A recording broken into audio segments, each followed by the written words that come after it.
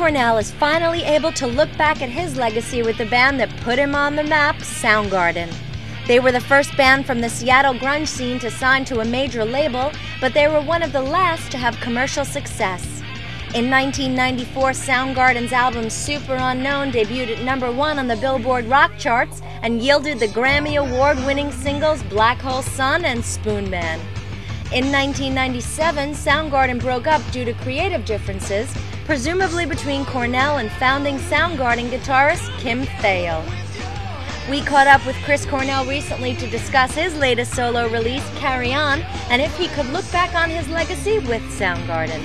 I think this is now with some distance and listening to the records, but you know, on the outside looking in, with all earnestness, I think Soundgarden made like the best records out of that scene. I think we were the most daring and experimental and genre pushing, really, and you know, I'm really proud of it. And I guess that's why I have trepidation about the idea of reforming, and you know, I don't know what it would mean, or you know, I guess I just have this image of who we were, and I had probably a lot of anxiety during the period of being Soundgarden, as we all did, that it was responsibility and that it was an important band in music and we didn't want to mess it up. And we managed to not, which is like, I feel like a great achievement.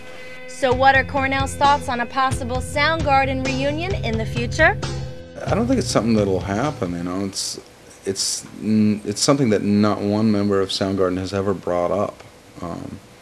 You know, I've never gotten a phone call from any of them with an interest in doing a show or even a song or anything. You know, everybody's kind of busy doing what they're doing, and I guess you know, I don't really see any reason for it. I think that the only reason would be for the fans, but I feel like that's a kind of a double-edged sword in a way.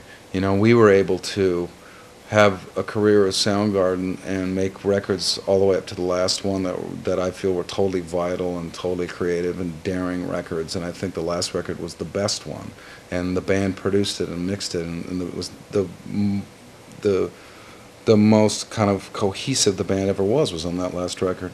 Now and then we just kind of put it away unscathed, you know, and untainted. So I can't imagine, you know, what would be a good enough reason to take that back out and then start tampering with it now. You know, that doesn't really make sense to me. With 2007 forever being known as the summer of reunions, with bands like Rage Against the Machine, The Police, and the Smashing Pumpkins reforming, has Cornell been approached about a Soundgarden reunion? It usually ends up being money that motivates people in getting that kind of thing back together, and hopefully we'll never be in a position where that is something that becomes so important that we need to make a decision we really want to make. Cornell's U.S. tour in support of Carry On starts July 10th at the Warfield Theater in San Francisco and will extend until July 31st at the Beacon Theater in New York. Chris and his band are also set to participate in Live Earth on July 7th, along with The Police, Dave Matthews Band, The Foo Fighters, Smashing Pumpkins, Roger Waters, Bon Jovi, Alicia Keys, the Red Hot Chili Peppers, Genesis, Madonna, and Linkin Park. Cornell will be performing at the show in Germany along with Snoop Dogg and many others.